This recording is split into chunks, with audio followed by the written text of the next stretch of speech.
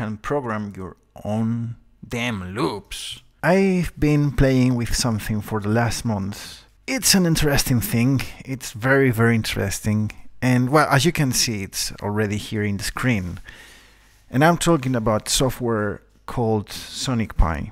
It's basically a coding programming language environment where you can do whatever you want with sound. I was a bit lost at the beginning because I don't know how to code, and I'm gonna explain the way that I use it and why I find it worth it to make a video and to explain. Let's say 120 BPMs and always live loop because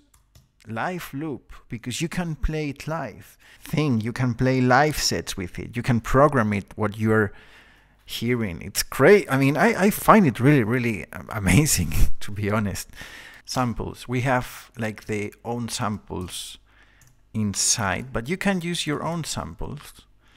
And this is like a kick.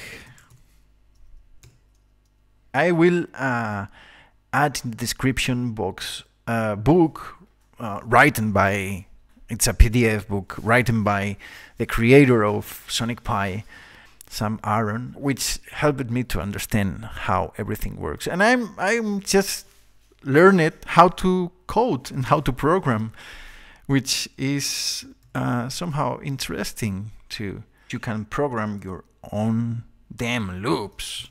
So this thing.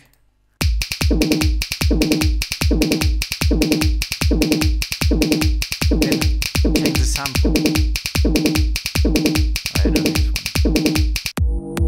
Woo!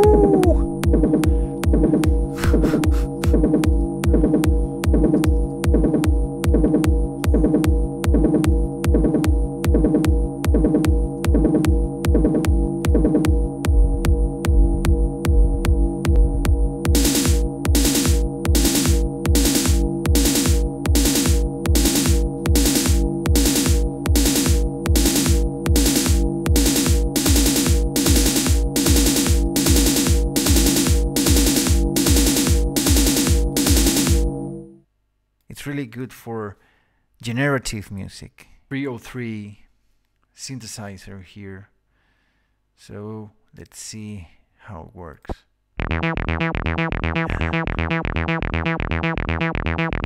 You can change the cutoff, the resonance. Check this out. And all live.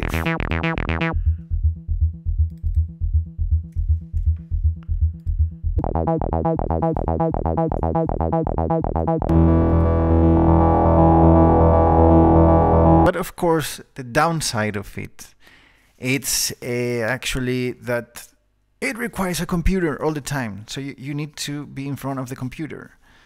I want to be out of the computer. I want to enjoy the DAW-less thing.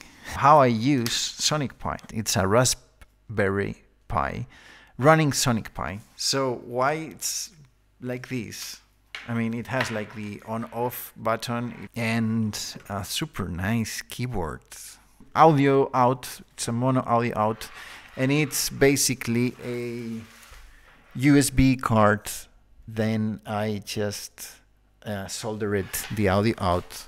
I'm using it a lot with generative and random music, so I will look for something, I will program it in the computer, I will then put it, and it is just play, and then you can change it live, some attributes or parts of the thing that you are doing live, you know, because this will be a module of my DIY modular attempt.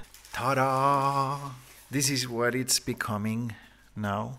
This will go right here. Then on Thursday, I'm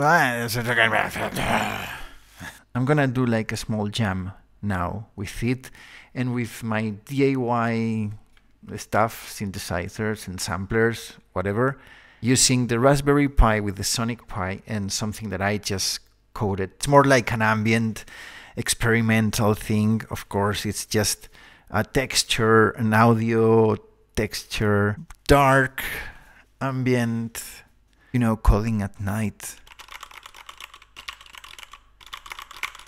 Ooh. Again, really thanks for watching, for being here. Good night.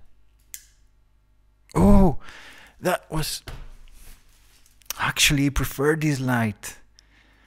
It was better than the other one. Okay, too late. Fuck.